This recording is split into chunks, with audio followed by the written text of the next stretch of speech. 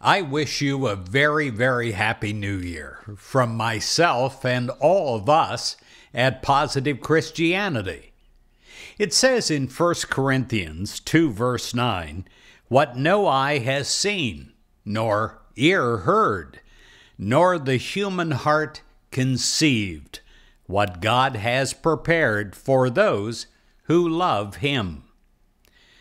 Jesus prepared for years before He began His ministry.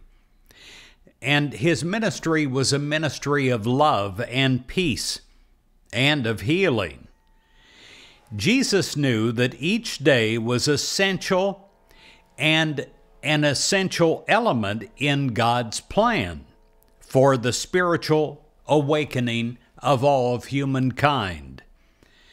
And although your path is different than Jesus' path, you realize that preparation is vitally important for you too. God prepares you to both receive and to share blessings throughout your life.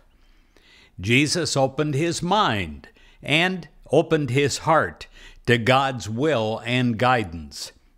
And so you do as well in preparation for 2020. God will guide you so that your vision is expanded to include a vast horizon.